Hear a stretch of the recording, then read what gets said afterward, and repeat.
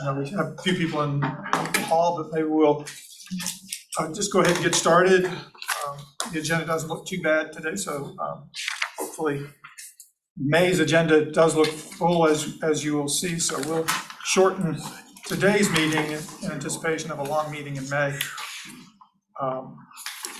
Let's get started with the Pledge of Allegiance.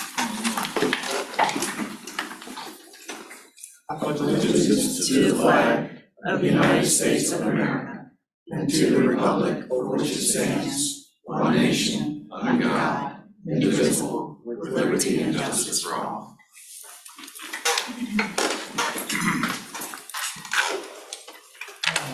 You want to, Ms. Firestone, go ahead and start the roll call. I think people are going to drift in here. Yes, sir.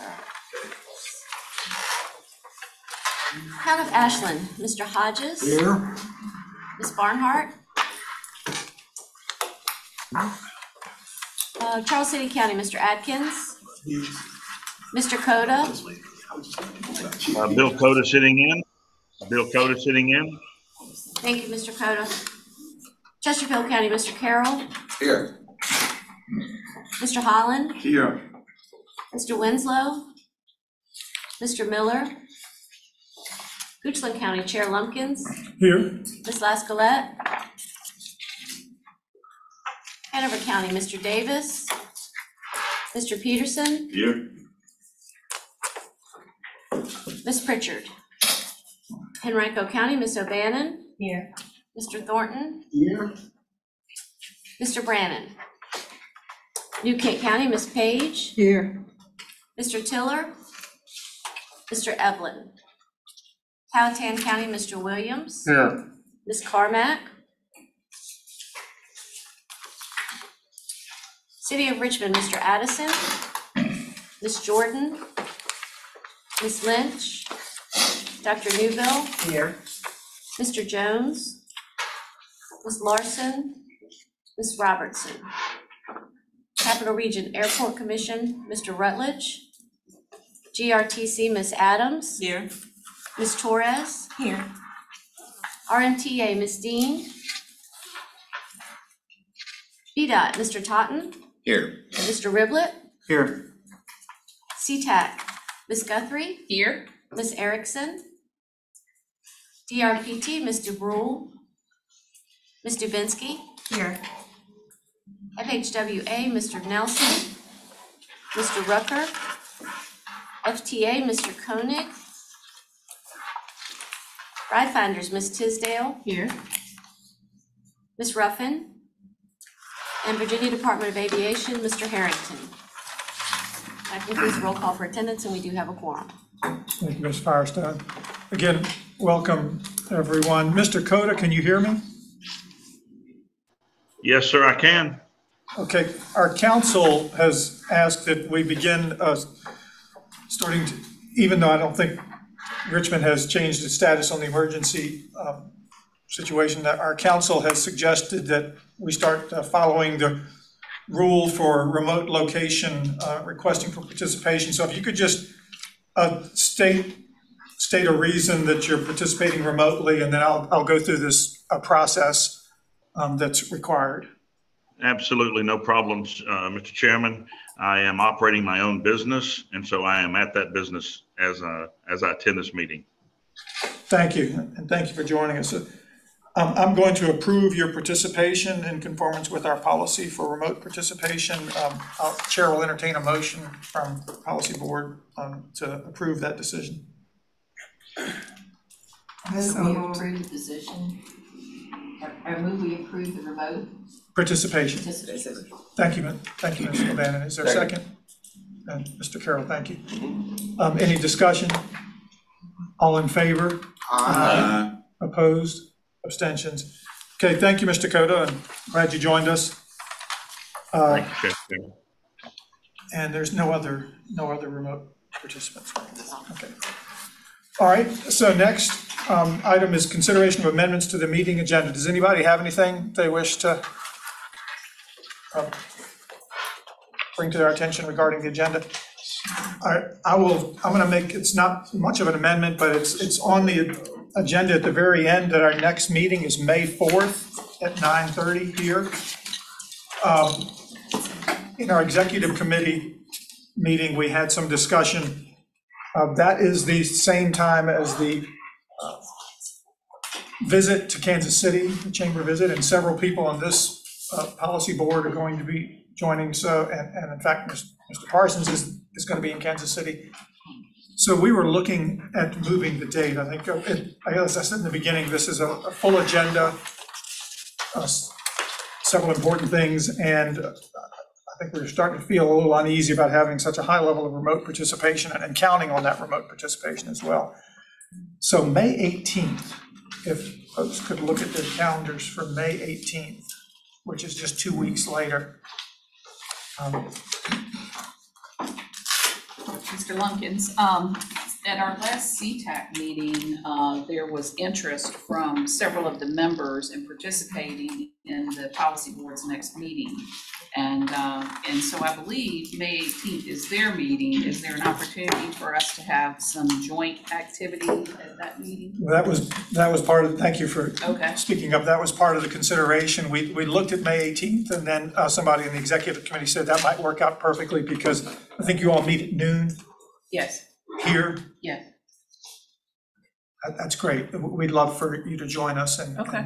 now it is a full agenda, but we wanted, I mean, June is going to be another time where we can't do it. So Okay. I think the consensus is let's not put it off. We've been wanting to join with, so we'll fit that in that day as well. Okay. If you or many members can join us. Sure. Thank you. Yeah. Mr. Chair, would it be possible maybe for them to move their meeting up so that it is a joint meeting so that we don't have a gap between meetings? I think so. I mean, I'll check with, I don't know if that would be the official meeting, so I'll speak with Mr. Parsons about the feasibility of that. Yeah. All right. Thank you. All right. So folks have looked at their phones and whatnot. Is there any strong objection to moving it to the 18th? I don't know if we need to take a vote. I'm not hearing an objection, but let's just plan on that. Let's plan on next month's meeting is going to be May 18th here. So with that, we have an agenda, and we'll continue rolling along into. Mr. Chair, Yes, sir. I think since we normally vote to approve our calendar every year, it'd probably be appropriate to vote to change the particular meeting date, not trying to be a stickler. No. Well, Chair will entertain a motion. I would entertain that motion to change the May meeting to May 18th. Make that motion? You're Yes, making sir. that motion? What time? 9:30? 9:30 for the policy board. I will make that motion, sir. And the executive committee will meet that morning, same time. Thank you. There's a motion on the floor. Is there a second? Second. Mr. Peterson, okay. We're going to formalize what we were discussing a moment ago. All in favor? Aye. Opposed? Abstentions? Okay, thank you. Thank you. All right, so chair's report. Are you, you ready, Mr. Peterson? I certainly am. All right. I don't have a whole lot to say, but I will start this off. I really came looking to do the highlight today, and I thought about all the things in Hanover County, but that would be an hour and a half to 2 hours. So we decided instead we just focus on one particular highlight that we have had here recently. And I will start by introducing that this is Hanover Dash is what we're talking about. And I want to introduce this by how it got started. I had a constituent in my district, Mr. Ronnie Gales, who had an illness resulted in amputation of one of his legs. He was scheduled for physical therapy at Sheltering Arms, about 3 miles away from his home. He practically never went. He has fixed income, and a ride, specialized ride to get him there, cost him over $60 each way. Got me to thinking about it, and I said, we need to have some other alternative for folks in this condition. One of the first places I started was right here with Plan RVA. Barbara J. Cox was involved in putting together a white paper for us to establish the need within Hanover County for this type of service. We went from there. Once that was in, I used that. Our my fellow colleagues and all recognized our need. I then started talking to David Green with GRTC, who was the director of GRTC at the time. And he was very helpful, and I figured he knew as much about transit as anybody and was ready to work with Hanover. Unfortunately, he then left and found other avenues of service. And we had an interim that came in, frankly spoke to this meeting and was talking about it. I asked the question in this meeting about working with GRTC to do something. And the interim unfortunately says, no, we're not going to do anything outside of our footprint. Well, at that meeting was also Jennifer Brule, who's now the director of Department of Rail and Public Transportation. Actually was sitting in Tiffany's seat at that time. And she stopped me on the way out and says, let's talk to me offline. I did. She had some innovative ideas, which Tiffany was involved in helping with that as well. And for the rest of the story, I'm going to turn this over to our Director of Community Resources, Debbie Preston, and with her is Susan Richardson, who knows everything about Hanover Dash. Debbie, it's in your place. Good morning, everybody.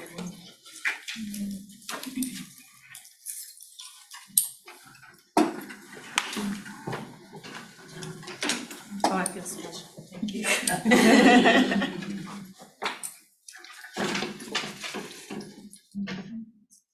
Good morning, everybody. As Mr. Peterson said, my name is Debbie Preston. I'm the Director of Community Resources for Hanover County, and it's a pleasure to be here this morning to provide highlights about Hanover Dash Specialized Transportation. And it's a pleasure to see some familiar faces too. Prior to Hanover County, I was the Manager of Aging and Disability Services for Chesterfield County. So I see Mr. Carroll, Good to see you again. Mr. Holland, and also was at Powhatan in July, and I get to see Mr. Williams and Tiffany. So it's a pleasure to be here, and of course Ken Lance, I've known for years. So thank you. So the Department of Community Resources provides direct management of Hanover Dash, which is a countywide specialized transportation program funded by a grant from DRPT, Section 5310, county funds, and a minimal copay by the rider to provide safe, affordable, and reliable transportation to seniors and persons with short-term and long-term disability. We are pleased to share that Hanover Dash completed its third full year of operation this past December, which is remarkable considering it was launched in 2 months before the pandemic. And we are still, I hope, I don't even want to say it, but I hope we're out of the pandemic right now. But we've had those ups and downs, as I'm sure many of you have experienced in your own localities as well. Although the transport needs of individuals who utilize Hanover Dash are diverse, there are common benefits for accessing specialized transportation. These essential benefits include engagement, which accessible transportation provides a connection to community, socialization, and volunteer opportunities. Empowerment, accessible transportation provides older adults and persons with disabilities a sense of autonomy and self-determination, and a sense of enrichment. Accessible transportation enhances one's quality of life by staying connected to family and friends and ability to pursue day-to-day activities. There is a continued need for Hanover Dash specialized transportation services within Hanover County to promote mobility equity due to the rural geographic barriers that result in lack of public transportation. Hanover Dash allows older persons and persons with disabilities the independence to age in place, especially more rural areas of the county. If you've been to Hanover County, it's beautiful. I'm proud to be a resident for over 25 years in Hanover. I live in a very rural eastern part of Hanover County, and there's rural western part, but we also have pockets of density as well in Mechanicsville and the Ashland area. Hanover Dash is critical to improving health outcomes for older adults and individuals with disabilities by providing reliable access to medical appointments, better employment and education opportunities, improved connection with friends and families for social and recreational gatherings, and a consistent method for accessing basic daily needs to include grocery store, banking, pharmacy, and healthy food options. Hanover County is committed to the mission of Hanover Dash Specialized Transportation and recently incorporated Hanover Dash into its strategic plan for fiscal year 2022 to fiscal year 2026. I would now like to introduce you to Susan Richards. Susan is our Senior Service Specialist and Hanover Dash Manager, who will now share with you a history of Hanover Dash, some highlights and challenges faced. Thank you for your time. Good morning, everyone. All right, so I have a little presentation here. So this first slide is basically just detailing our vision, which is to provide an affordable and reliable countywide transportation option to increase access, reduce isolation, and promote independence for older adults and persons with disabilities. So again, the program began in December of 2019. We serve older adults age 65 and above and persons with disabilities. We travel anywhere within the Hanover County line, and our service area extends 7 miles outside of the county border, which would include all of the major hospital networks in Richmond, like VCU, Henrico Doctors, and so forth. Even though it's just outside of that 7-mile radius, we have identified Hunter Holmes McGuire Medical Center as an approved destination, as well as the medical offices at Stony Point.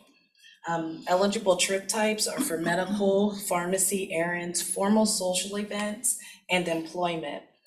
We operate from Monday through Saturday from 6 a.m. to 6 p.m. and the cost is $6 one way.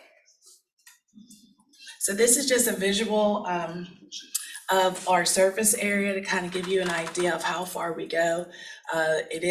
We do go a little bit into some of the other localities like King William and so forth, but that's kind of our footprint. So I have here some historical data. Again, beginning in FY20, we averaged the total rides, we had about 1,500 rides. And up until last fiscal year, you can see we've skyrocketed to 12,367 rides. So for 2023, we are projecting about 14,000 rides. And we also there have the cost there and the number of registered riders on that slide for your visual. So basically the largest usage of Hanover Dash is most importantly medical. Folks use this to go to dialysis appointment, physical therapy, any other occupational therapy, all of those different types of medical reasons. Employment is the second highest. We do have a number of disabled persons who have intellectual disabilities and developmental disabilities, and Dash allows them a greater sense of independence so that they can kind of transition into normal everyday life going back and forth to work.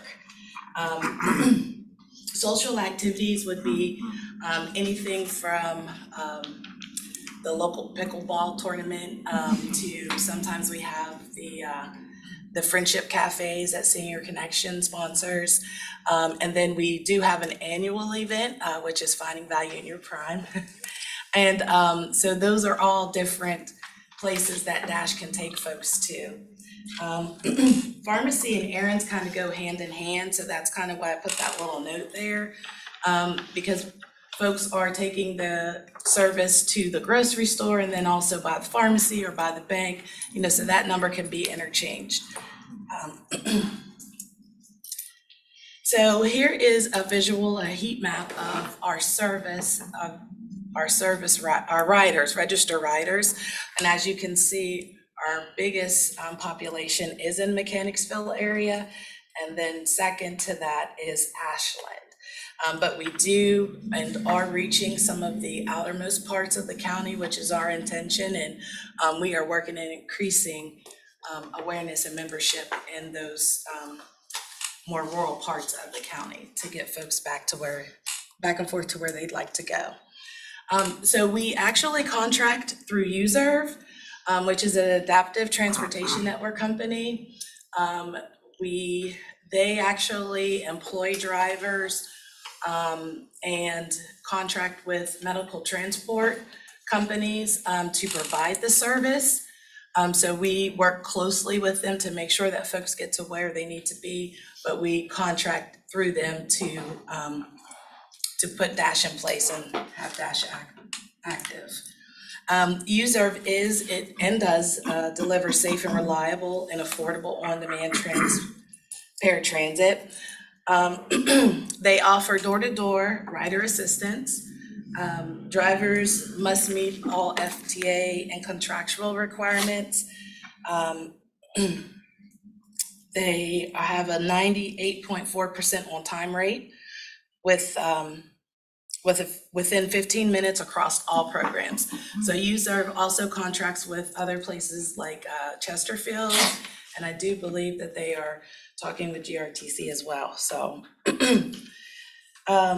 they have a dedicated project team, technology, and call center. So Dash has a specific call center that is tailored towards servicing our riders' needs and making their reservations. And that is open 7 days a week for folks to book rides.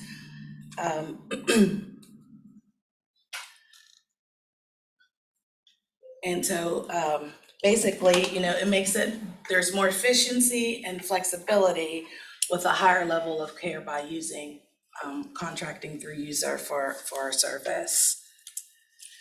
And so here are some of the highlights that we've had over the last completed fiscal year. Again, we began in 2019. The total completed rides for last year was about 11,000. We have 175 unique riders, meaning we have 175 people right now using the service to go different areas. The total number of registered riders, I do believe, is at 263, but 175 of them are actively using the service every day. In the last fiscal year, we did about 65,000 miles total. Our average trip mileage is 10.43. And again, we have a 99% on-time percentage rate for Dash itself. I know earlier I mentioned USERV has a 98% on-time rate, and that's across all of their programs, but specifically to Dash, it's 99%. Excuse me? Yes. Would you redefine for me unique rider?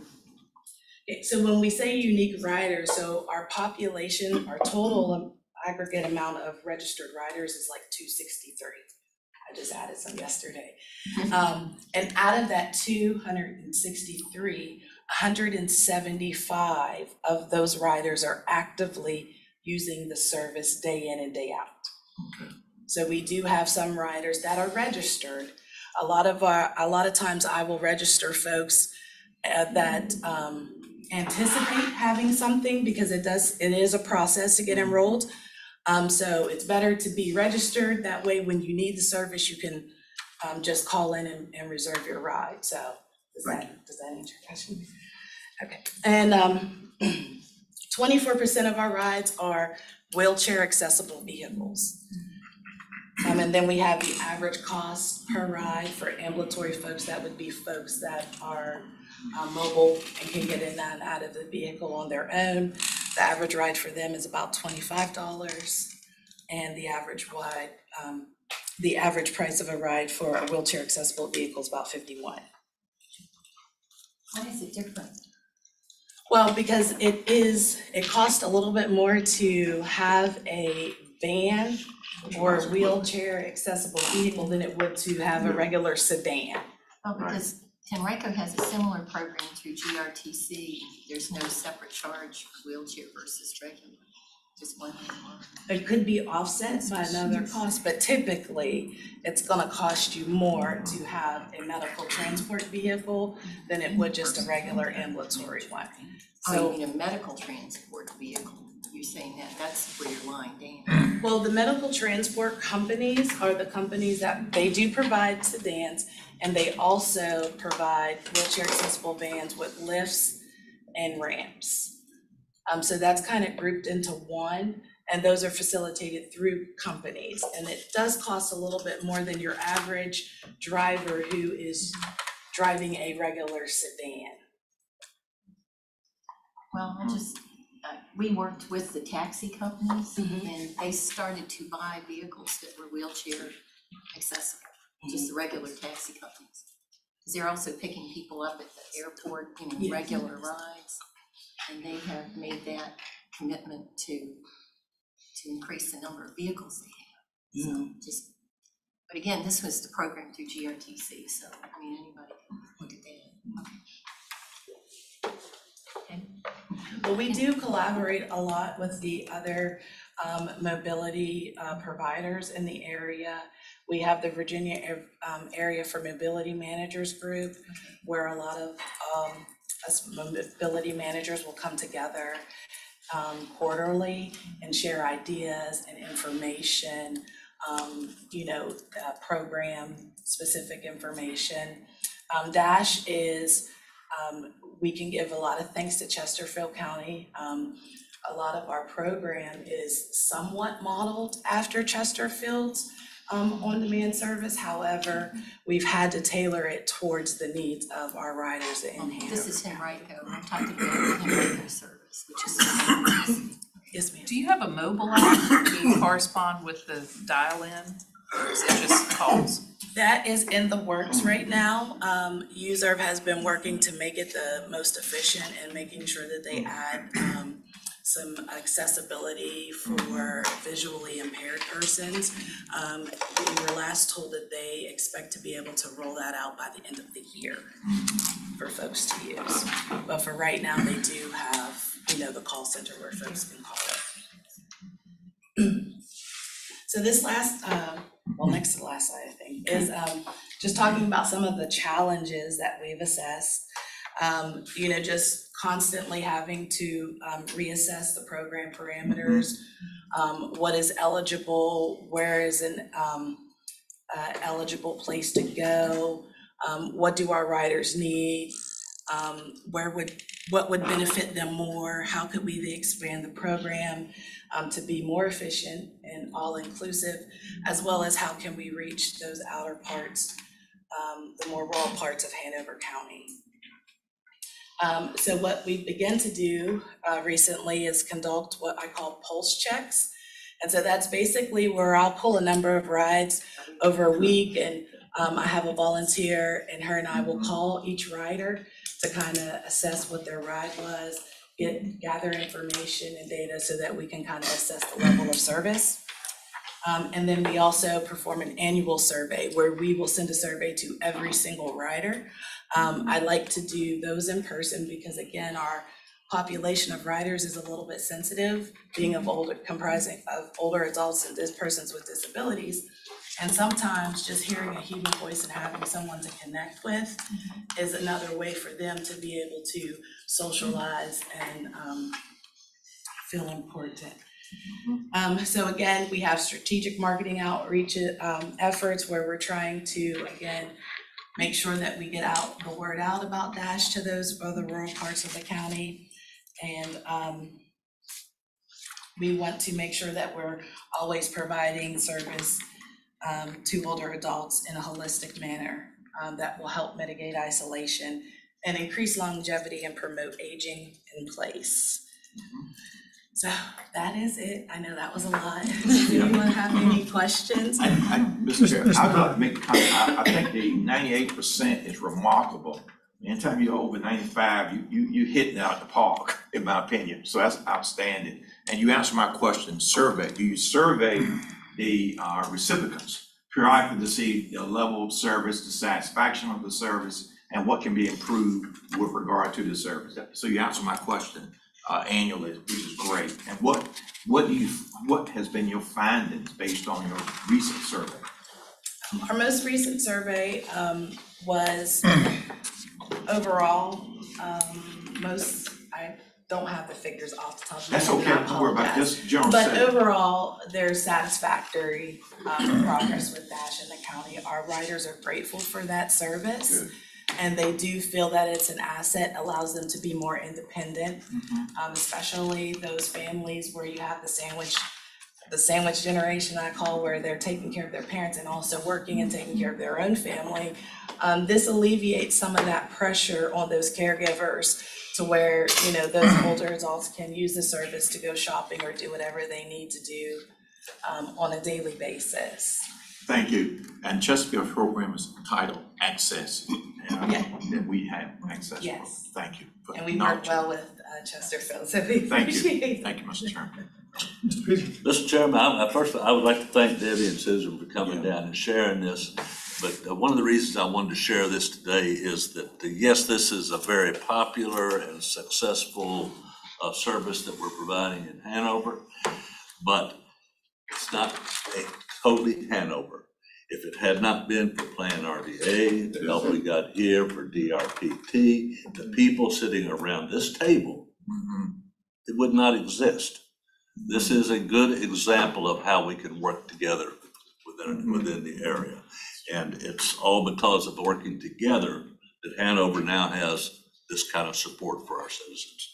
And thank you, Susan, for all you do to keep it operating so smoothly. Great job. Yes, sir, Mr. Wade.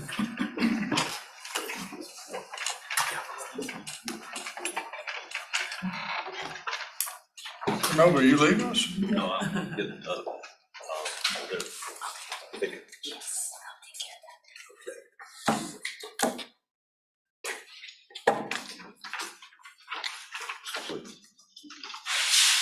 Nova, you're gonna miss my good comments. I'm gonna say. You don't have to leave. I'm gonna be saying something good. I'd like to commend Hanover, in particular Nova Peterson, for bringing forward this program. Not just to Hanover County, but this is a cookie cutter for the rest of the region. I've already requested and had Debbie and her team come out to Palatine, and we haven't given up on doing something analogous to what Hanover has done. Because what they did was creative. They took the 5310 funds and they did something different. I think y'all have actually made presentations to the American Planning Association and other entities about what you accomplished in Hanover County. Again, if you're in a rural jurisdiction, you don't have Bay Transit, you don't have any transportation other than a volunteer program of taking people to medical appointments or to shopping, to the pharmacy.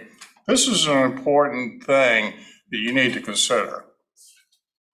This is a way of going about it, but it's thinking outside the box, and I'll commend DRPT for their flexibility in being able to come forward with ways where you can come together to create transportation. One of the things that I learned from my conversations with the folks regarding the DASH program, there is no one transportation program that fits all the needs of a locality.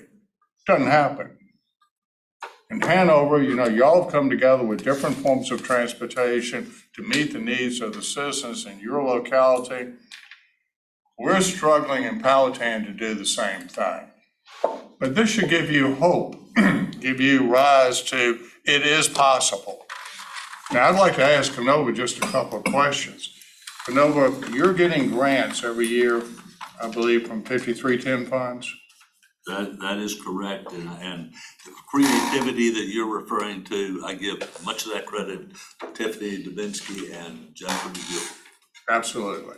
Now, what y'all are doing is you're putting in, you know, for these grants annually, and you're using that as part of the funding, or major part of the funding, to be able to contract out. You didn't buy a van or anything like that. You contracted out. That's where the innovation came, Mr. Williams, is that, and this was 5310 funds, to my understanding, had not been used, they had been used primarily for buying equipment. Yes. And utility, until we started with Hanover Dash, and that's where I give a lot of credit to DRPT in looking outside the box at other ways to effectively improve transportation and access other than just buying equipment.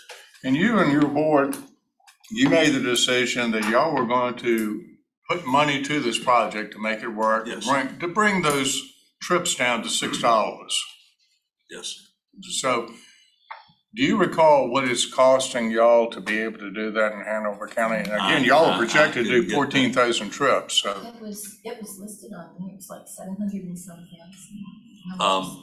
That part of the rate. Do you have that, Susan? I see you're still here. Yeah, I won't back it because I heard you. So what was the question? What is is the the board's county's contribution? contribution? It depends on the grant, the specific grant of funding, but I believe that right now with the 5310, it is 50, then 40, then 20. All right, something like that, 10. But then yes, 10, we did yes. commit that county funds have to go along with the 5310. And I will say too that this past year, fiscal year '23, which we're currently in the federal fiscal year, we were able, when we were working with Brittany Bowl, we were able to use some of the ARPA funding as well, and it brought down the county requirement. Yes. It was significantly lower just this year, Yeah. but it's usually 20%. That's right. And did want to make a correction as well. When we said how many registered riders, Susan can elaborate. We have more than 200. Currently, we have over 600, almost close to 700 registered riders, but the unique riders are the ones that use it routinely. A lot just registered just to be on the safe side in case they need it. I hope that answers your question. So Thank you for your presentation, and thank you for what you've done, because it serves as an example to all of us as what's possible. So we're deeply appreciative. We thank you as well. yeah, thank you. Ms. Sylvan? We've made or established the CBTA, and I know a percentage of that money goes to GRTC.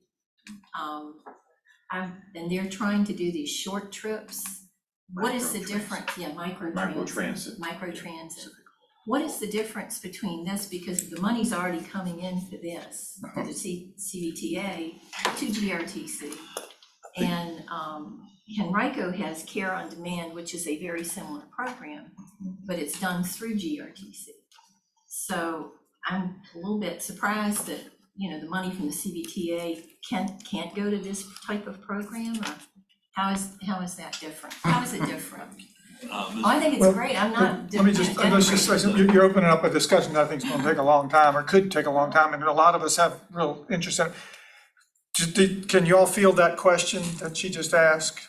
Maybe I can, Mr. Okay. Chairman, because I know we've gone way past our 10 minutes here. But the thing is, we're paratransit, microtransit is not limited to It's open to the elderly public. disabilities. Okay, because we've done it through Care on Demand, though. You can't expand Care on Demand, which is, the paratransit. Yes. Disabled. Yeah, let's keep. So it is much overlap. So we will have vehicles that should be able to fit a mobility device. So that is a requirement for the service. I guess a big difference between the DASH program is they leave the boundary to be able to access like McGuire Holmes, Richmond Hospital, and other places like this. It is contained, but I think we are having or will have conversations with DRPT. There is, Tiffany was just telling me about commingling, and we have talked to Hanover a bit about the 5310 funds and a way to maybe overlap that, because you're right, we're actually identified, we have the TRIP program, we've applied for demo grants as well, but we also are subsidizing that with ARPA funds. Powhatan is one of them that we are identifying funds to go for that. But if there is a way to use 5310 to basically get to those hospitals and still stay within the zone, we are looking at being able to do that. So there is a way to basically leverage, get more for less money, kind of combining the funds. Well, because they're required to use the CBTA funds percentage-wise with GRTC.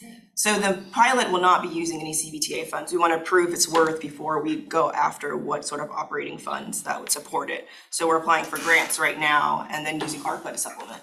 So after 3 years, we'll we'll propose what kind of funds to support it. Would you applying for grants and using what supplement? ARPA COVID relief dollars. Mr. Chairman, if we could, I'd just like to suggest that topic for a future meeting. Yeah, if we're gonna have a discussion, that's definitely a future meeting. I would like to just piggyback on Pat's comments and Canova's recommendation to have this as a topic on a future meeting, we need to have this discussion. Yeah. The fact that we're asking these questions at the table and the fact that we have these different types of transportation or no transportation in the rural communities, we need to have this discussion and understand as a body what we are doing and what we aren't doing and where the gaps are. So that I'm going to second his motion to have this as part of a future agenda. I didn't hear a motion. I didn't hear a motion. Well, But- I'll make the motion. How about that? I'll Well, make it's a the motion. given, it's a given, we're gonna All pick it up soon, let's, Okay. it's Yeah. a given. I just want to know what happens if someone can't pay or can't afford to pay. That's one thing I'm Part not of the sure. discussion. That's a future discussion. Okay, okay, But I just good. want to throw that out. This is great, and I will tell you, just, we have concerns about these micro-transit things, all of the jurisdictions do. To your point and Canova's point, having a discussion is good, because even when you're just answering some questions, and you're telling us all the things you're looking at, that's positive, I hear, it's like, so communication, which I know that's why we gather, I think that's gonna be helpful, so, I mean, whoever's, I made a motion. did it, Because I don't want this to just fade away over time. I think this is so the important. motion is to, Motion well, is to have a discussion, have this as a discussion item on a future agenda. okay, is there a second? I'll second. Thank you. All in favor? Aye. All right, we got it, we're gonna have the discussion. Thank you again, Tova, and for joining us and presenting. And this was good, this was very topic specific, but I heard you say how beautiful Hanover is too, so you got the plug in for Hanover as well. So, I know, it is. I think Susan wanted to mention before we exit, she is participating in the microtransit study discussion. She has been with GRTC since a year ago. And I know there is, a pilot program starting in Ashland, yes, which is within Hanover County. So We are talking, we are collaborating. Yeah, very, very Thank germane you. topic, thank you both. Just want to make sure if there's any other questions. Okay, All right, thank you. thank you. So we'll roll right along. Sid, would you mind putting up some photos from the transportation forum that we held last month, May 17th? You want to give us a little bit of, we had a survey, you want to give us a little bit of a feedback that we received, just a few highlights? Sure. We got about 19 people that responded to the survey. A lot of it was positive responses. A lot of them enjoyed the forum, definitely want to attend the forum next year. We had some favorite parts of the top forum, which was learning about Virginia sports, equity and inclusion, big ideas, Adrian Torres, so many interesting transportation topics. And then some of the suggestions that people brought out were rail to be included in the future, more experiences, stories from the public and people, little more interactive elements versus just kind of presenting, and then some more hearing about more actions that can be taken to encourage more transportation and address concerns in transportation that may be presenting a barrier. Progress report on 2023 topics, just a few of those, sustainability and resiliency, a lot of good suggestions and things like that, so. Yeah, so generally positive feedback. I thought it went well. I was just disappointed I didn't win the bike that GRTC put out. But thank you again for the generous donations and supporting it. Mr. Tony. Mr. Chairman, I want to say on my behalf as an elected official, that was one of the most cogent and informative conferences we've had relative to transportation. So I say kudos to you and all the person who put that together. It was really, I give it a very high ranking, very high. Well, thank you. Kudos to Chamber RVA and Chet and the team that put it together. And to the executive committee, one of the things that we left as cogent was your key word, was let's get out of there, don't make it, all day, all morning. And so I think that ended up being actually better than I thought. I thought it packed a lot in, but I thought it went smoothly.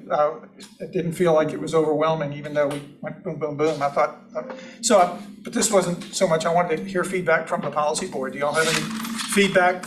Those of you that were able to join us, give us some feedback so that maybe we can keep in mind, as we plan the next one, Mr. Hodges. Just to echo a comment Ms. O'Bannon made earlier, I hope in the future we record it and make it available virtually. There was another meeting held earlier in the week, Ms. Torres and others participated in, transportation, which is a virtual program. So I was able to access that. And I think there's a even larger audience out there if you have a virtual element. Any other thoughts? I thought it went extraordinarily well. And I won't be redundant for the comments that were made already. It was diverse, it was succinct, really excellent presenters on point, the interaction, the attendance, the venue, all of it. So I look forward to next year. Thank you. Mr. Chairman? Yes, sir. Great location. Great location. John, thank you for the suggestion. Thank you. Excellent location. Mr. Chairman, registration closed, so there were more people that would have participated had they been able to add more to the room capacity. So again, back to your virtual suggestion, there would have been more opportunity for public input had they been able to attend. So that's great when you oversell your event. So I think that there's a lot of interest out there. Absolutely, good. Thank you all. All right, we'll have public comment period. Anybody wishing to speak to the policy board? Anybody online? We haven't had any requests. Okay. All right, rolling right along, item 5 on the agenda. Chair will entertain a motion to approve our policy board meeting minutes from our March 2nd meeting. So moved, Mr. Chairman. Thank you, Mr. Williams. Second, Mr. Peterson. Any discussion? All in favor, say aye. Aye. Opposed, abstentions? Thank you. All right, consent agenda.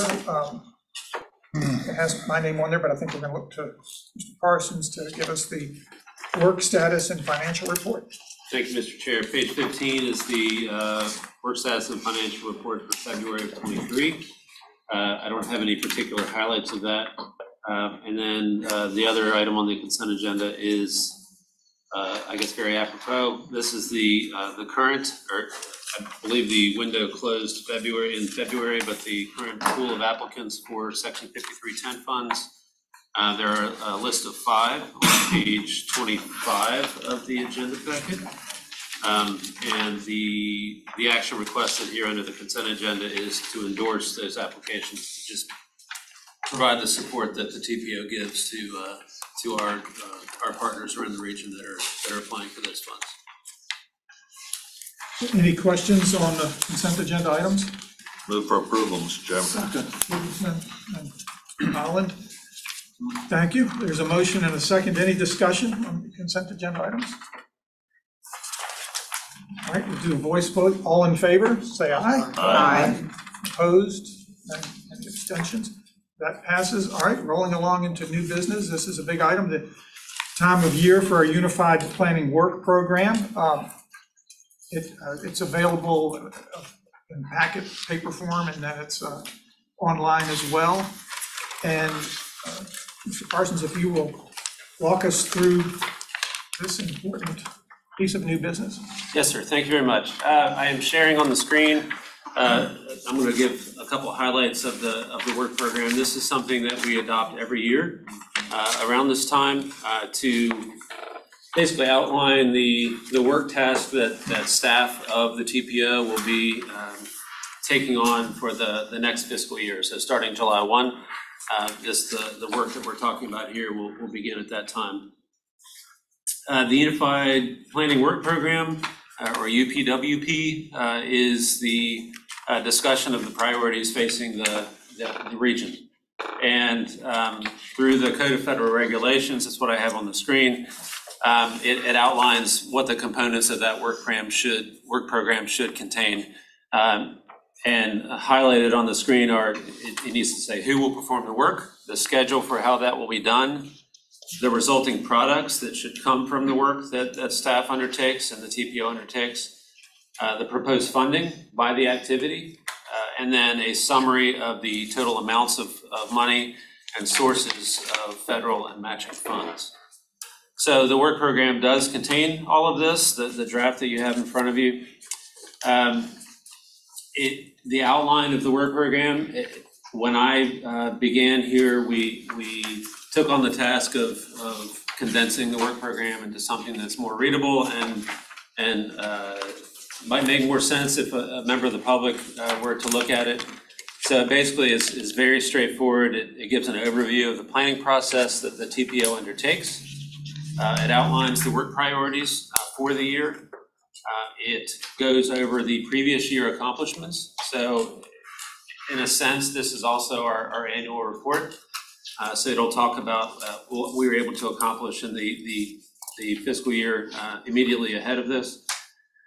It goes over the outline of the work tasks that have been identified for the fiscal year in question, the staff resources that are necessary, how many staff do we anticipate are going to be needed to undertake these efforts. And then finally, I guess the big item is the budget and how it's broken out in terms of the federal grants that are encumbered, the different work tasks that have been identified for the year, et cetera, et cetera.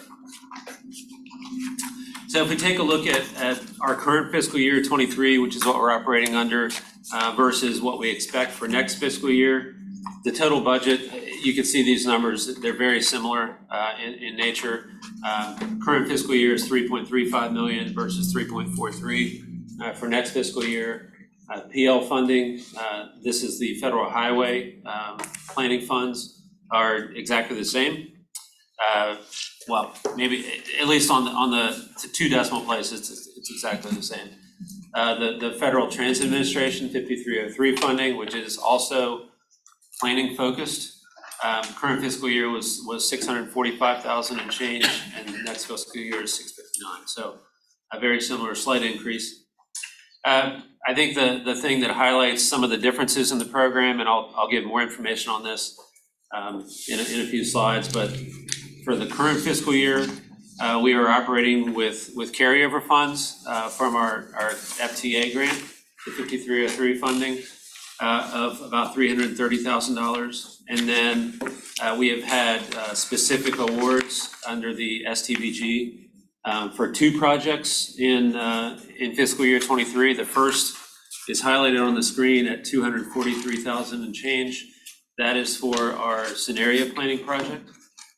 And then the $200,000 is actually additional funds from previous years that continues to build our travel demand model and the tools that are available through that model. And that's something I'm actually going to highlight in the upcoming fiscal year. So fiscal year 24, we identify a little bit of an increase in 5303 carryover, 442,000. And then an anticipated STBG amount of 400,000, which I'll give more detail on that. So, but overall, in terms of fiscal year comparisons, very, very similar. In 24, we've identified a number of focus areas. This screen identifies staff selected focus areas that are unique to our region. The first being our scenario planning project. The funding for that project is broken out between the 2 fiscal years. So we've identified some additional funds for this fiscal year. We expect the project to continue through all the way through fiscal year 24 and into fiscal year 25. So it reflects an increased amount for the scenario planning project.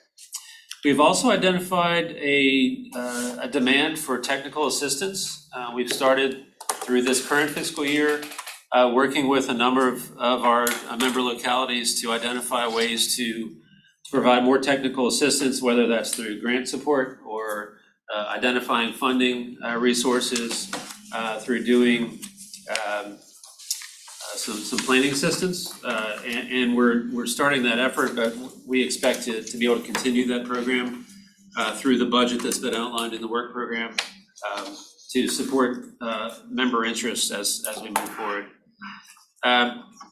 Transportation investments to capitalize on a number of different things, whether that's accessibility, regional commerce, basically helping to match opportunities with the bipartisan infrastructure law. There's a lot of new programs that are out there to provide some funding support, and we have the resources at a regional level to be able to provide that assistance. We're going to look at expanding access to transit. I mean, a lot of the conversation this morning was about 5310 specific stuff, but also microtransit and other opportunities that GRTC is undertaking. I think with the expanded focus on not just the planning work, but the implementation that CBTA provides the capability to do, it's a natural fit to expand that look at providing more accessibility and assessing the needs for transit expansion. And then looking at strategies for further integrating performance measures.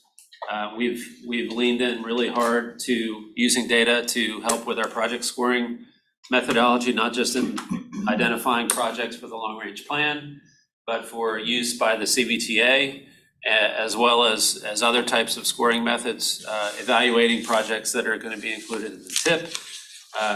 We want to be able to look at continued performance measures that kind of expand that toolkit. Greenhouse gas emissions is something we do not model right now, but there are funding sources that are now available that are tied to being able to measure greenhouse gas emissions. So that's one thing that might fit into this category. In addition to the staff selected focus areas, the ones on the screen now are all planning focus areas that have been recommended by Federal Highways and Federal Transit. And these all fit very nicely into the work tasks that have already been selected for the current fiscal year, as well as the ones that we expect to continue for the next fiscal year. And just to highlight, data management is an obvious natural fit for the staff here. Looking at equity and justice in public planning processes, we're expanding our public engagement practices and the ways that we interact with the community. I mean, part of moving to this location was to be more flexible and more available for the public and to provide opportunities for more interaction when we're talking about regional planning efforts. Looking at the climate crisis and transition to clean energy, there's a lot of focus now on electric vehicles and autonomous navigation and those types of things. There's federal money tied to those types of efforts. Public engagement, providing planning environmental linkages. Essentially, what are the steps necessary to get up to that the construction cycle, pre-NEPA analysis. We're actually doing work of that nature with GRTC right now, looking at expanding the BRT to the west. And then safe streets. Again, more funding identified for those types of efforts. And in particular, the UPWP right now has language in it that ties to the bipartisan infrastructure law requirement that MPOs commit no less than 2.5% of allocated PL funds for work specific to complete streets. The language there is still being developed. MPOs are handling this requirement in many different ways. Right now, the draft work program, we've gone through and included the language that you see at the bottom of the screen for those work tasks that are specific to work that might include complete streets language, whether that's long-range transportation planning, transportation improvement program, active transportation, even transit, I think, has this language included. So we wanted to provide enough of a resource to say that we understand the requirements and we expect that the work task will satisfy those needs. We do, in working with VDOT and DRPT, this is a dynamic document. The work program can be amended if those requirements for the 2.5% change or more clarity is provided at some point from our state and federal partners. So At this point, the recommendation is what's included in the draft to include the language that's on the screen. And I just have a few more slides. The project tasks that are in the work program, and this is just a screenshot of what's in the actual document. It's broken out into 4 general categories: program support and administration, general development and comprehensive planning, long-range transportation planning, and short-range transportation planning. The work tasks themselves do not change from what is currently in the work program for the current fiscal year. They include all of the things that you would expect, the long-range transportation plan, scenario planning, transit, active transportation, financial programming and tip work, rail, freight, and intermodal, public engagement, and then managing the work program and the general program in the House. And then if you look at those 4 general categories in terms of distribution, the majority of that is in long-range transportation planning, almost 60%. Equity and outreach and comprehensive planning is about 19%. Short-range transportation planning focused on the TIP and a lot of the work that we're doing now is 14%. And then administration is about 8%. So the majority of the work is in what I feel is the focus area, which is long-range transportation planning. That's what we do as a TPO. The budget itself is developed according to the initial outline that was presented in the Code of Federal Regulations. Down the left-hand side, you see each work task that's identified from program management all the way through to rail and freight. And then the 2 main categories of PL and 5303 funds are how our budget is mostly set up. And you can see a total PL fund broken out federal, state, and local of just over 1.9 million for FY24.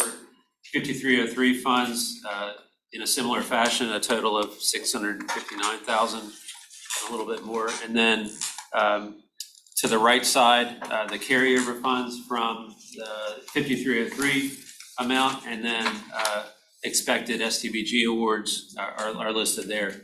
And I did want to provide a little bit of clarity on those 2 columns. The 5303 carryover, we are anticipating splitting that between 2 categories.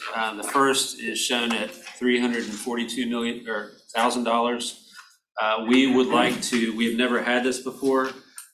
We would like to develop a transit-specific travel demand model, which is a new effort, but we think that we are at a point now with being able to predict the needs and anticipate future needs, that having a transit-specific model is something that is, we're in the right place to do that. And I think it'll provide a lot of opportunities to better plan for regional public transportation.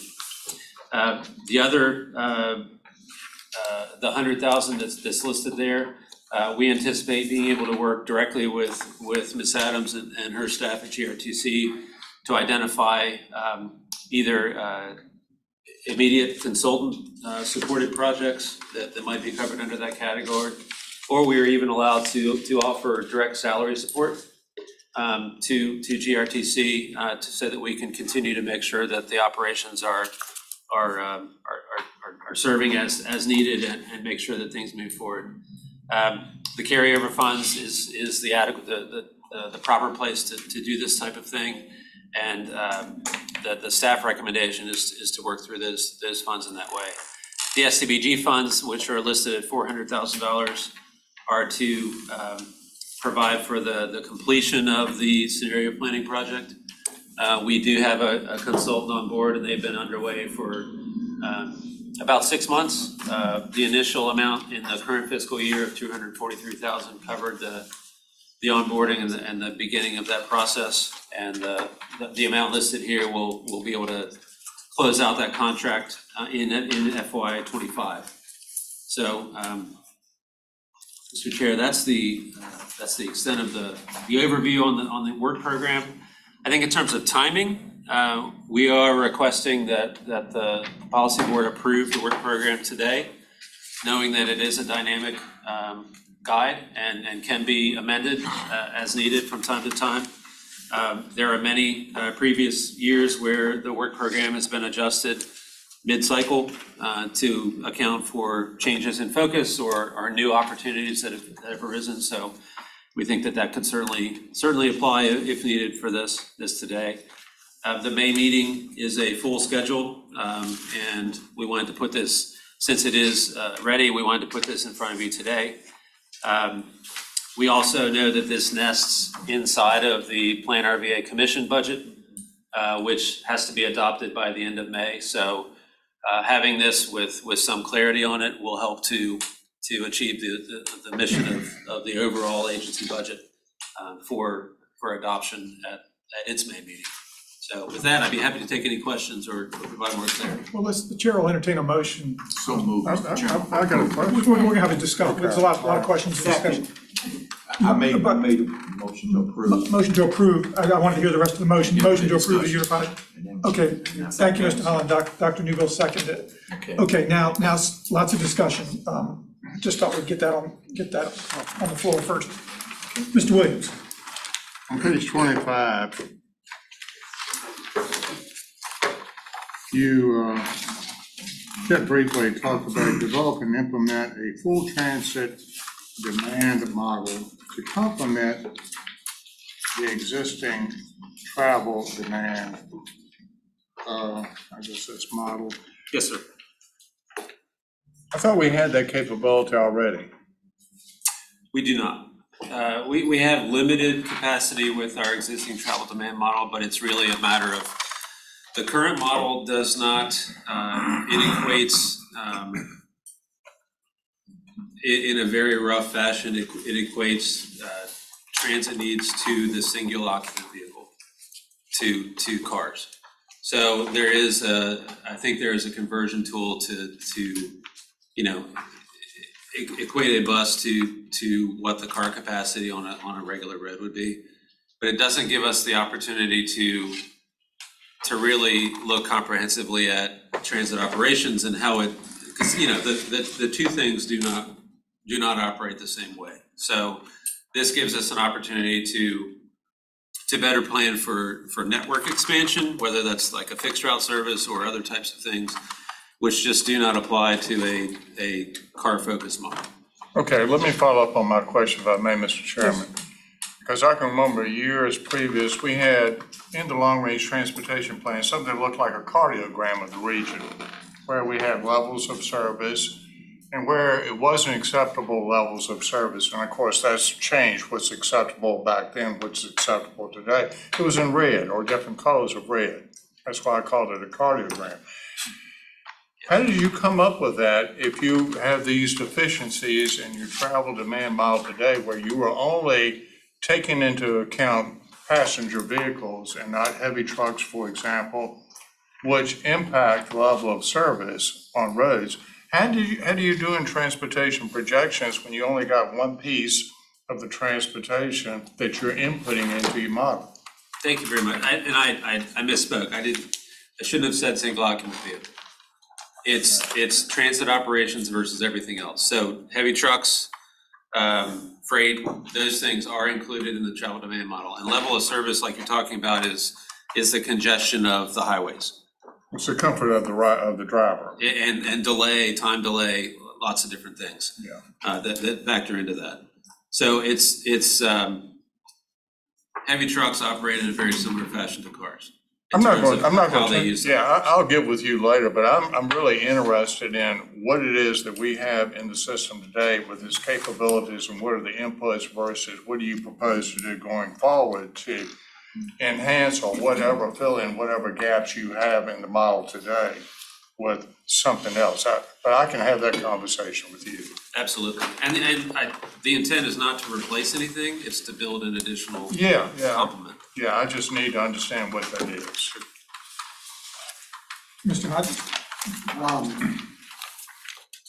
Recognizing there's a motion on the floor. Yes, sir. I would respectfully request on page 35, the path to 7430 rail freight and intermodal planning. The focus is pretty clearly on economic efficiency, movement of goods. I would hope we could add to the purpose, moving people and goods, add the term safely and efficiently with environmentally beneficial impacts. Yes, and that there is some other language under method where they refer to performance. Hopefully it could say safe and efficient wherever it says performance. That would give me or give the town more comfort, and hopefully the region. We had a presentation last month from Mr. Brule, in which I asked about rail safety, and that doesn't apparently come under their purview, and I was referred to the State Corporation Commission. State Corporation Commission only focuses on rail passenger safety. That leaves a sort of void in the safety area for freight.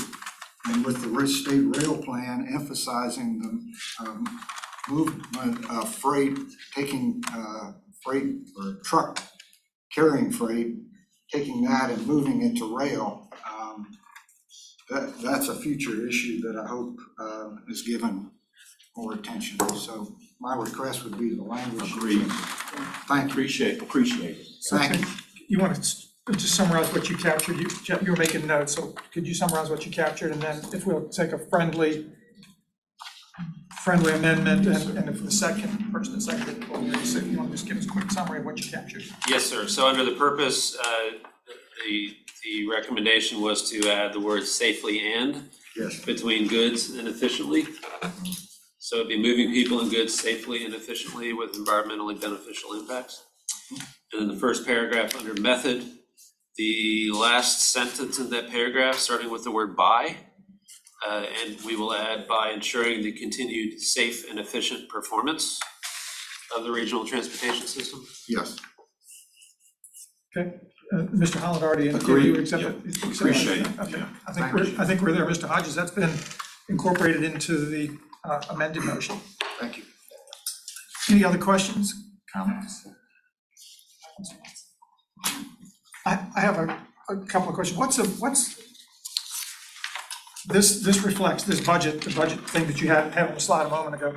That reflects funding for how many of the staff here, or all of the staff here? Great question. So the commission, I believe, has about 26 employees, maybe 27 on staff, and roughly 12 of those employees are full-time transportation focused for the TPO. So the UPWP covers the salaries of those employees that receive the support of the PL and 5303. And going into this budget year, you already know that you have more money than you're paying staff right now. In other words, you have openings, you could fill positions. We do. We actually have, I think it's 2 openings that are programmed into the budget because we have been given the go-ahead to hire into those positions. So that is the intent. The budget has about room for 2 positions that you could fill in the fiscal year? Yes, sir.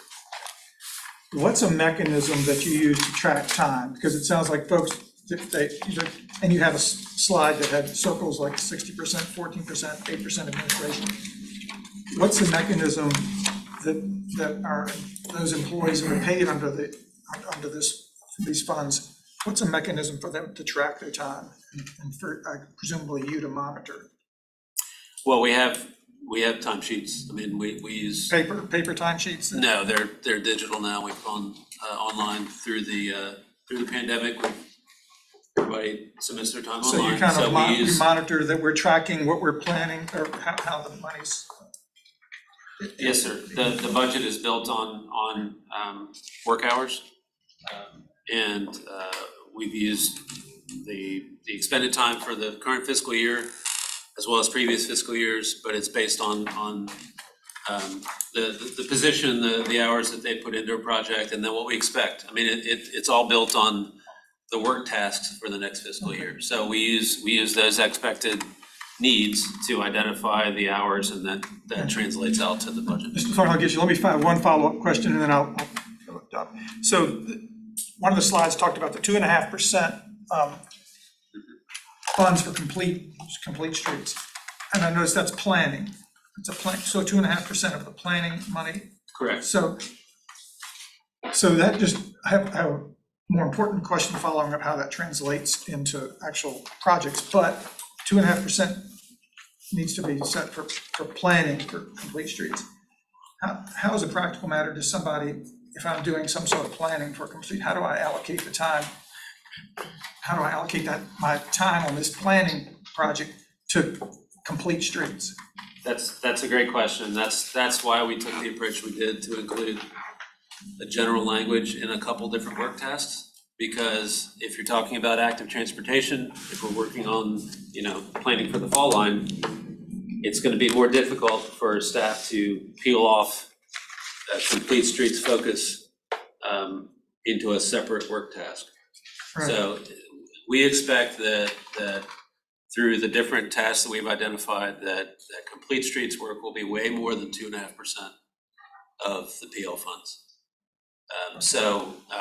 We are hopeful and will continue to work with VDOT as more clarity is provided that the language that we have in the work program as recommended today will provide that coverage for that really specific. So Congress or the regulators that are implementing this have given us 2.5% of the PL funds need to go to complete streets. Correct. On planning side. Is that anywhere translated to 2.5% or X number of money needs to be done on actual projects?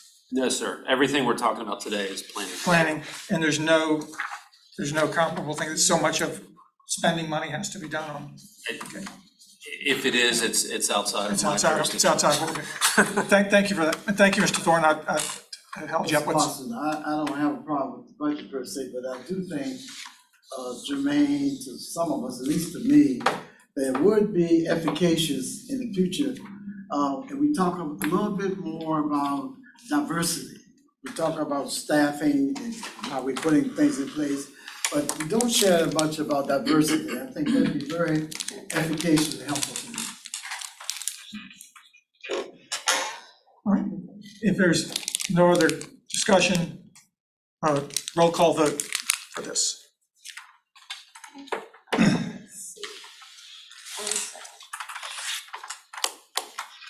Mr. Hodges. Aye.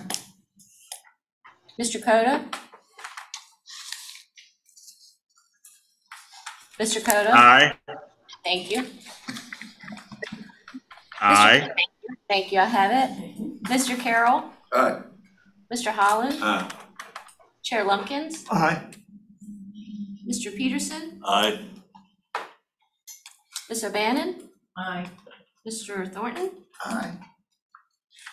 Ms. Page. Mr. Williams. Aye. Mr. Addison. Aye. Dr. Newbill. Aye. Second.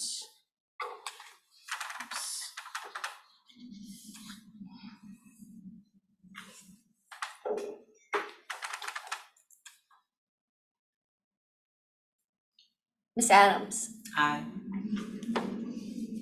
And Mr. Todd. Aye. Thank you. That motion carries. Thank you. All right, that was our last action item of the day, but don't go anywhere. We have a few more things to roll through. Scenario planning overview. This has been, and it sounds like from what you said a little bit ago on that you're already 6 months in on the consultants' Yes, sir. efforts on this front. So if you'd give us an update on what we've done and where we're going, that would be appreciated. Thank you very much. I just have a few slides to provide an overview of this process. This is a project, the concept of scenario planning is something that is one of those work priorities that's been recommended by Federal Highway, Federal Transit Administration, and it's included in the work program. So this is a new way of thinking about growth and development that expands the scope beyond just transportation. To all of the things that connect.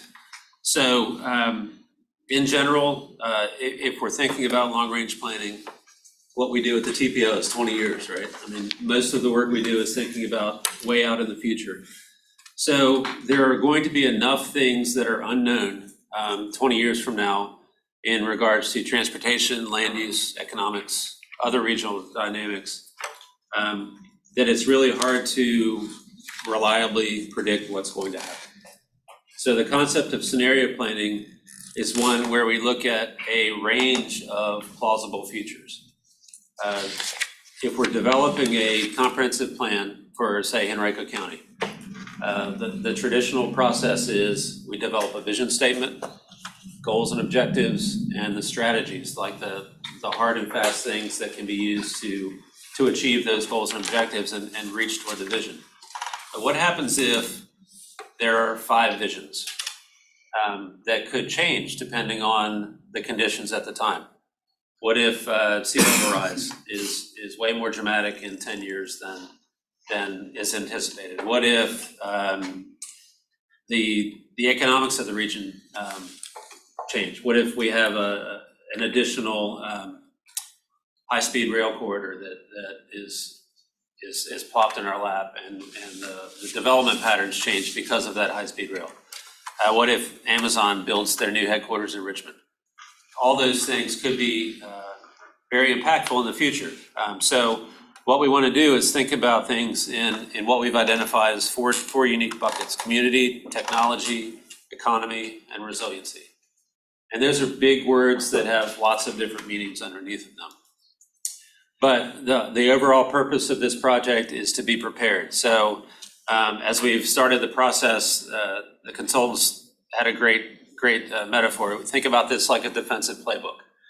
If you follow sports at all, the coaches on the sideline are going to have a playbook for the defense they don't know what the offense is going to be putting on the field, but you hope that your defense is prepared and you have lots of different plays that you can call to meet that uncertainty when you get on the field. So the idea here is to develop that defensive playbook so that the recommendations and the pathway forward that the TPO chooses, that Greater Richmond Partnership chooses, that City of Richmond chooses, all are more reliable and sustainable, that could meet more of the uncertainty in the future. To add another metaphor to the process, think about it like a dartboard. In a traditional planning process, you're throwing one dart, and that's your future possibility. But what if there are 5 darts? What if there are 10 darts? So this process looks at a range of possible futures so that we can understand what could happen rather than just focusing on one thing. Think about it like a flow chart, starting from left to right. The region today, we have one idea of what the region today is. We know what the region is today because of the data that's out there, the census, the existing travel patterns, the congestion, all of those things that we can measure immediately. But then we think about possible forces of future change, whether that's environment or economics or housing or other types of things. We can look at multiple future scenarios. Our project is looking at 2050 because that also happens to be the next year of the long-range transportation plan. So we would then develop a series of models that aren't currently in place that could help us to get an understanding of, well, if X happened in the future, run these conditions through the model, this is what would be the result. If Y happened in the future, do the same kind of thing. So then we can test all of these different future conditions and then be better informed so that you all have an opportunity to, around this table, as well as back at your supervisor's meeting or council meeting or in other organizations you're part of, have the data available to make a better informed decision on what might need to happen. So as we've started this process, the focus area for this is to look at the things that are going to probably cause the most volatility in the future, the most uncertain and the highest impact. Because otherwise you're looking at a range of things that may not move the needle very much. So if we think about things like in those 4 categories, community, things like an aging population, changes in housing preference in the economics area, economic growth overall, as well as specific sectors. If you think about climate resiliency, think about localized flooding or changes in clean energy, in terms of industry as well as policy, and then technology, different types of mobility on demand. Another one that's been highlighted here is agricultural technology. That's changing already, but I think there's a lot of opportunity for those types of things to move forward. And what's on the screen isn't everything. There's a whole matrix of possible future conditions, future forces of change that we're looking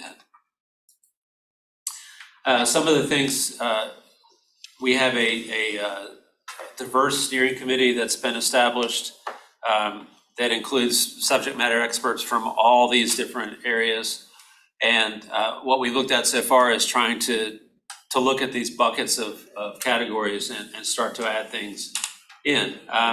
Just to highlight a few things, like under technology, other technology dynamics that may impact future conditions are broadband. I mean, that's being discussed now, but the availability of broadband that could change business patterns and development patterns. Regional economy dynamics, things like tourism, sector growth, workforce development, telework, corporate culture, all those things are going to impact future conditions.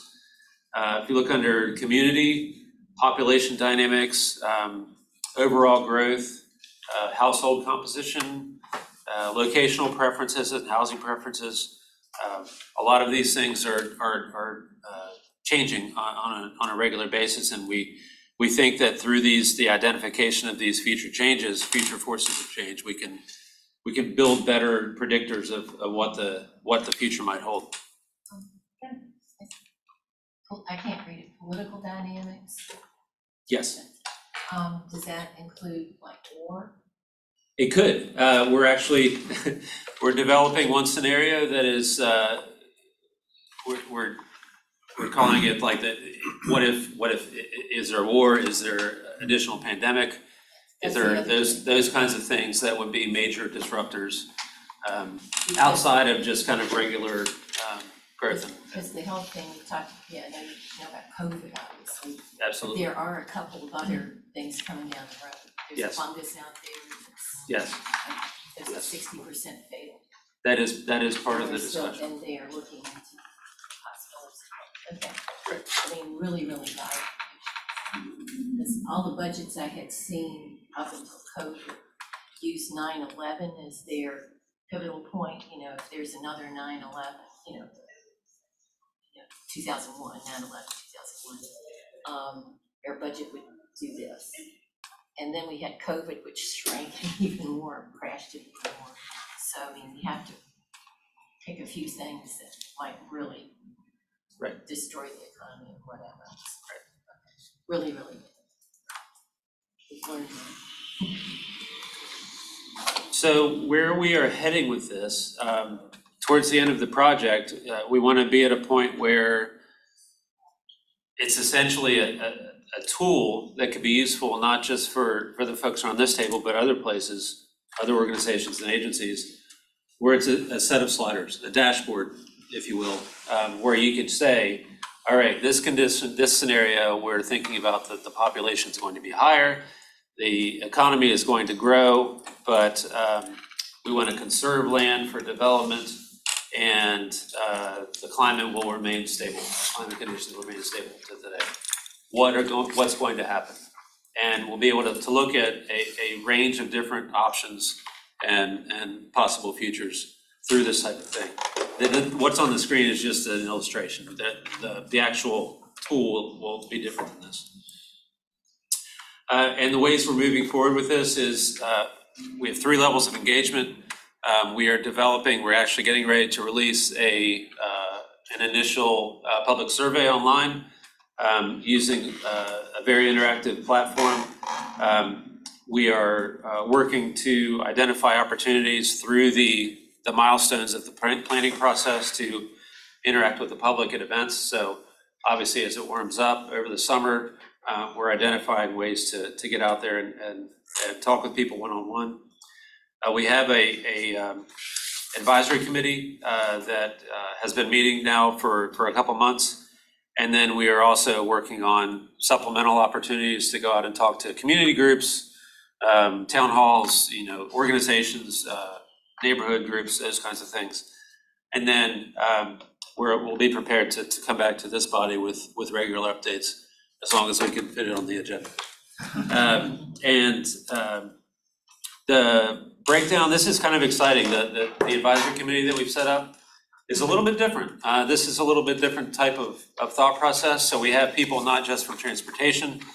We have land use planners from the community. We have folks representing environmental agencies, emergency management, housing, energy, economic development, and community health. So there's a gentleman serving on the advisory committee from the National Weather Service. We have housing experts. We have the Virginia Health Department sits on the advisory committee.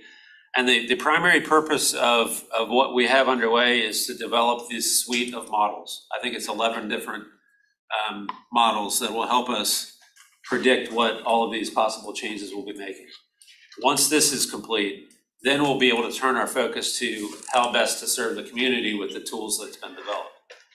And that means working with, economic development groups, chambers, environmental groups, to make sure that the data that's available and the outputs of the scenario planning tool are something that can be useful and supportive of the community overall. The next steps, we are in April. We have scheduled our first stakeholder charrette. There have been we've identified about 100 people in the community that have a specific focus that might serve the development of these models. And they've been invited to the charrette at the end of April. At the same time, we continue to work with our advisory committee to move forward with the process of developing the tools. And as I said, depending on the season, we'll be able to be out in the community doing more work and talking with people about what we're developing and get feedback. But as I mentioned, that the first part of this is really focusing on that technical goal of getting the tool put into place. Mr. Chair, that's all I have for the presentation. I'd be happy to take any questions. There is no action requested at this point. All right, information item, any questions? Possible members? I got a question. Yes, sir, Mr. Williams. Shed, you said y'all got 11 models? Yes. Okay, is this kind of like, when we have a hurricane come in where they give you the European model and they give you the US? I mean, where all of them track to a different, place? Is that? That's a great question. The models are really, the hard part is making the models talk to each other. So what are the inputs and outputs? But there's a model specific to community health. There's a model specific to building emissions. There's a model specific to land use. That's the big connector for everything is what are the land use impacts of the other decisions that are being made. So all of those models are going to talk to each other and be able to provide the output in a way that is digestible for not just the people that are developing the tool, but the general public. Has this been done someplace else in another region where they have a history of how well this has worked? It is not. We have not found another MPO that has undertaken an effort like this on the scale of this tool that reflects the same kind of thing. There are other MPOs that have done a scenario planning project, but it was fully focused on transportation. If we were going to expend the budget on doing this, our goal was to provide a tool that is more useful for everybody.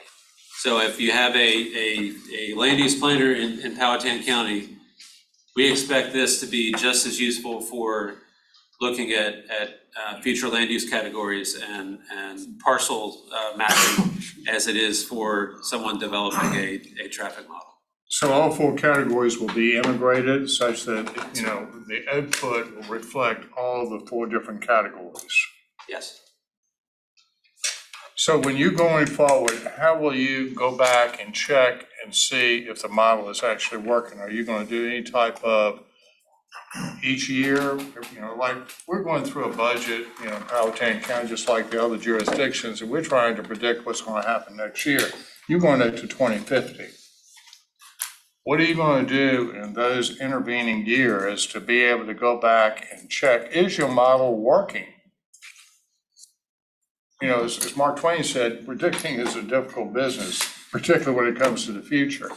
So what are you gonna do, when this thing goes into place, and then after year 1, year 5, are you gonna do any types of adjustments based on experience?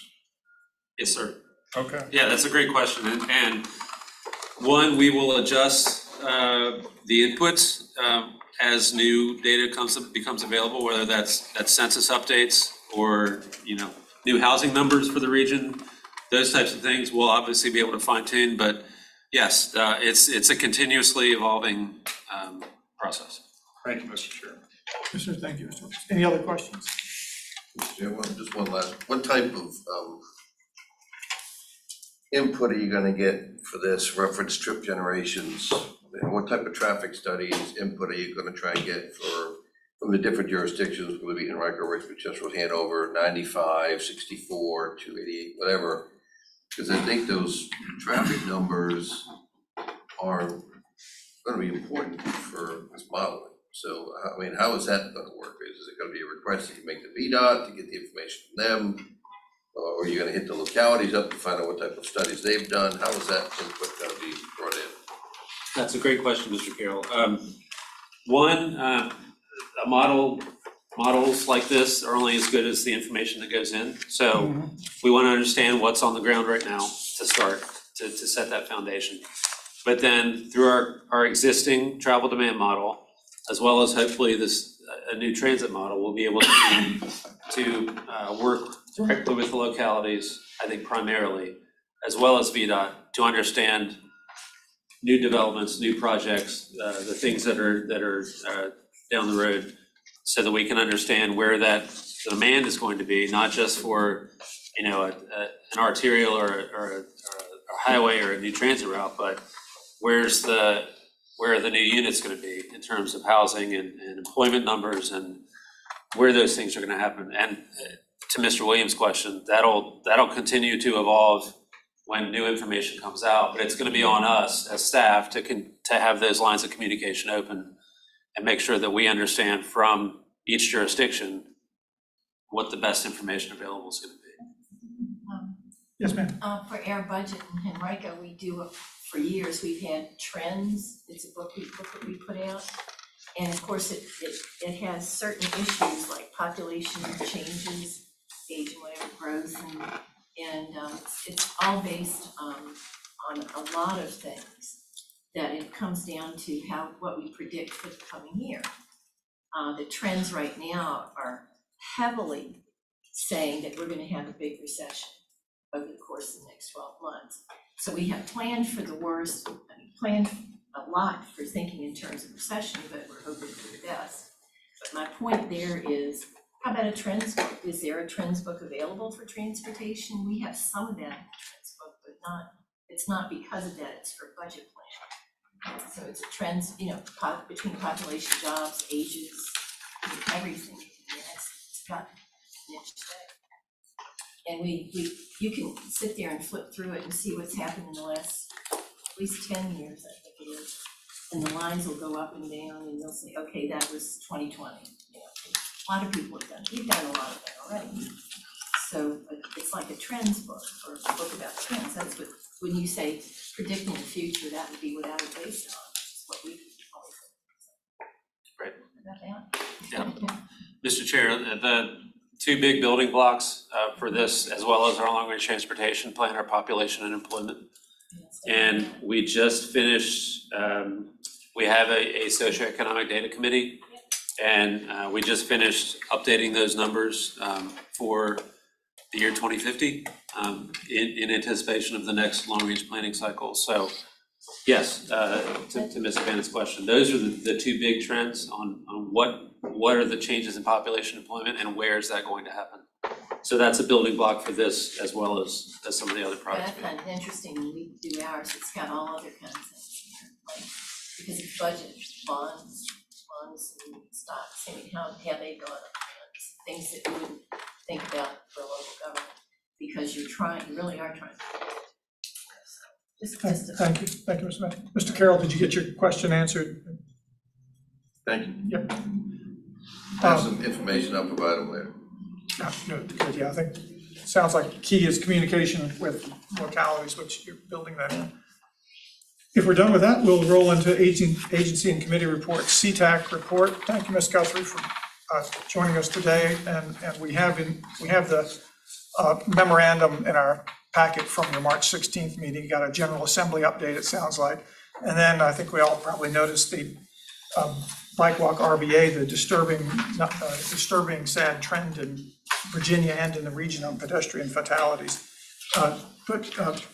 Give us any update in addition to what's in the memo. Well, the memo didn't reflect the discussion we had about participating in the next meeting, so that's why I raised that earlier. So I'll get with Chet and we'll figure out maybe invite people to come to the full meeting, and then we'll likely have our full meeting after the policy board meeting. So we'll ask for a commitment for a full day from a number of representatives. Good. Well, looking forward to that. Yeah, that's all right. That's all you have. Is that everything? Yes. Yeah, thank you. Transportation agency updates, Mr. Parsons, CVTA. Thank you. On page 28 in the packet is a summary from February 24th of the full authority meeting through March. The Fall-On Working Group, Finance Committee, and the Technical Advisory Committee have met. We had we expect the TAC and the Finance Committee to meet again next week, leading up to a full authority meeting again at the end of April. I think the biggest thing to highlight here is that the Fall Line Trail continues to move forward and working to put things in place. And I think most notably, we've been working on a series of agreements so that funding can start to be distributed for immediate needs. We are now in, I would say, the exciting time of the authority where we're actually going to be sending out regional funds for projects to be undertaken, and the first step is an agreement between the CVTA and localities that are going to administer funds locally.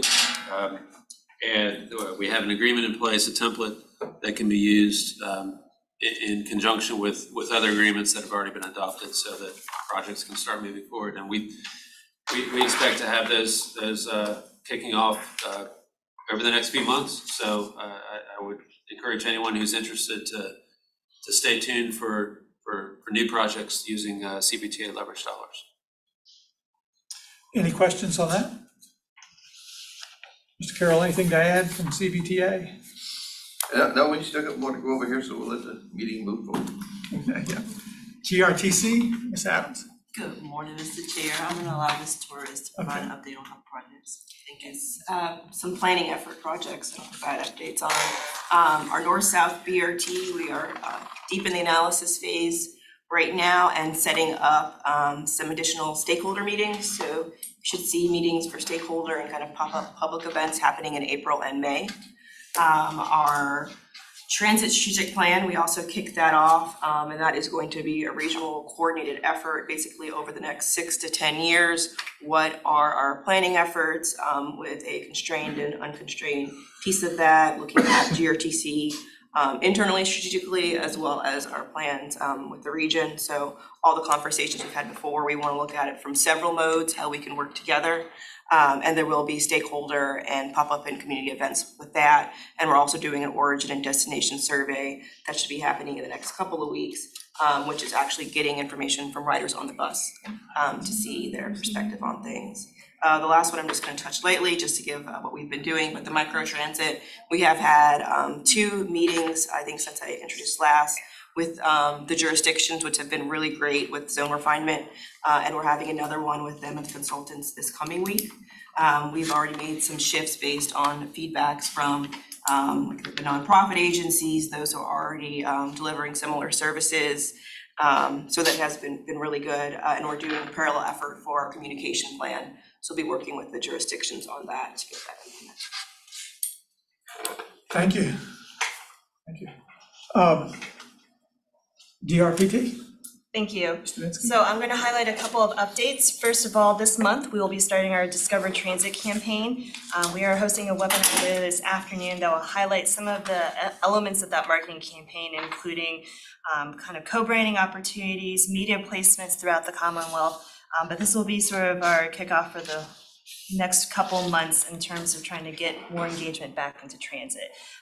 We will have some resources that are available, and there's a contact for one of our communications team staff if you have an interest in trying to get some of the marketing materials related to the campaign. Just kind of other notes, we are currently underway, as we just had discussion about UPWPs, for our FY24 Section 5303 funding. We receive applications from all of our MPOs, and that will be due as of May 1st. We are also trying to navigate some modifications that came out due to some Dear Colleague letters from FTA regarding some waivers related to 5303 funding. So we hope to have some information out to our MPOs within the next week.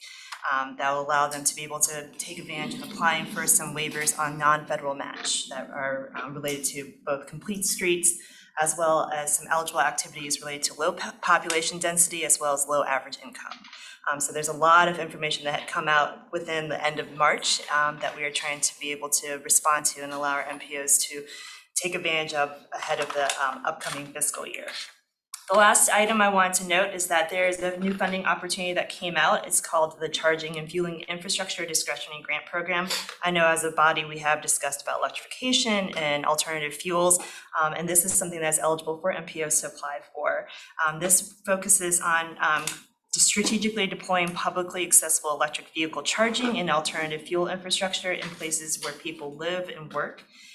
This is also along designated alternative fuel corridors, which are identified through some various planning efforts.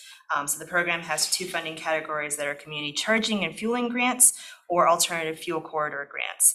So the bipartisan infrastructure law provides about $2.5 billion over the next 5 years for this program, and the applications may be submitted up until May 30th. So I did provide information that I will give in my agency update, but I do always want to try to encourage some opportunities in terms of the future planning efforts, and I know that there's a lot of interest in that. And that is all I have for my agency update. I'd be glad to answer any questions. Amy, what'd you say the deadline? May 30th. May 30th. Not like we don't have a lot of other things to do. Any questions so far? All right, Mr. Cotton. Thank you, Mr. Chair. Good morning, everybody. A couple of items to highlight from last month's CTB meeting, the March meeting.